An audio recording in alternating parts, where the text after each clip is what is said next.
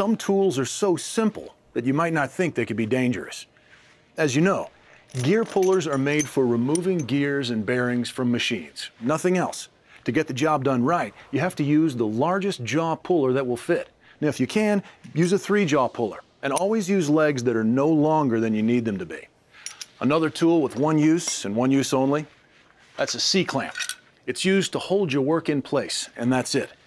Never use a C-clamp to pull or lift an object. It's for holding things still, not moving them around. If you want to pull or lift something safely, try an eye bolt or a hoist hook equipped with a safety latch. Now, always make sure to cut off the power first if you're working near electricity. Then, inspect your C-clamp to make sure it's in working order before putting it to work. And if it's showing signs of wear and tear, replace the screw or the pad or the whole thing. Otherwise, your work could slip and you may get injured. Apply your clamping force perpendicular to the work surface it's securing. Then fully engage the pressure pad and the anvil.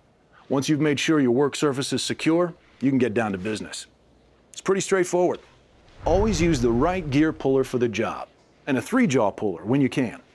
Use C-clamps to hold your work in place, not to hoist or move an object. And always inspect the tool carefully before you use it.